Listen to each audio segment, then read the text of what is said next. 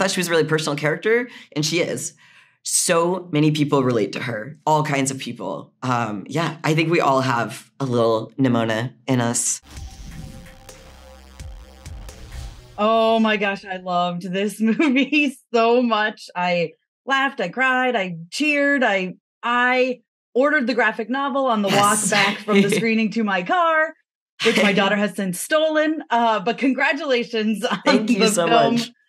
100% on Rotten Tomatoes. Yeah. How does it feel? Oh my God, so good. I mean, we've known, like, we're like, this is a really good movie, y'all. But to have, like, everyone see it and agree with us is, like, been a pretty good feeling, I would say. Pretty cool. I mean, it's been a journey to get here. It certainly has. Just a small one. Just a little but one. It's here now. I'd love to know, like, what's the difference in adapting your own work versus others' work, like you did with She-Ra? I think it's just, like, the biggest difference is when it comes from you. I don't know. You have to communicate certain things about it while also being really, really close to the source material and being like, it feels like they're your kids and your friends and yourself. And so there are moments where you're like, okay, like I like, you have to do what's right for the story and not necessarily like what just reflects that really personal nature of it.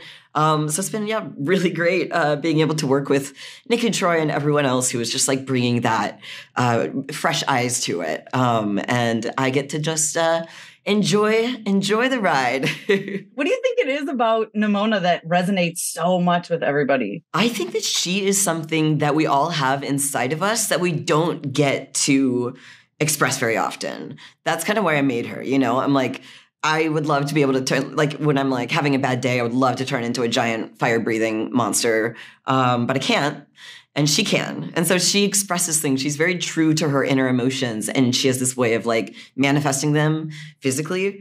And the more I realize that it's like I thought she was a really personal character, and she is. So many people relate to her, all kinds of people. Yeah, I think we all have a little Nimona in us. Can you talk about this cast too? Like, oh my gosh, Chloe. I mean, everyone feels perfect for their characters. Absolutely.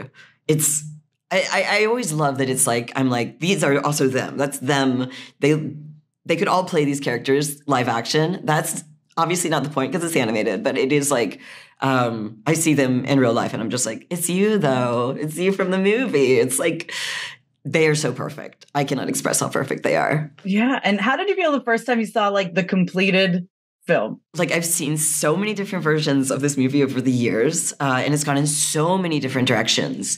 When I watched the final movie, when it was just like this, like, you're like, all right, this is it. This is really it. It's done. And I was just blown away. And I've been there for the whole process. Nothing in it is just like a surprise.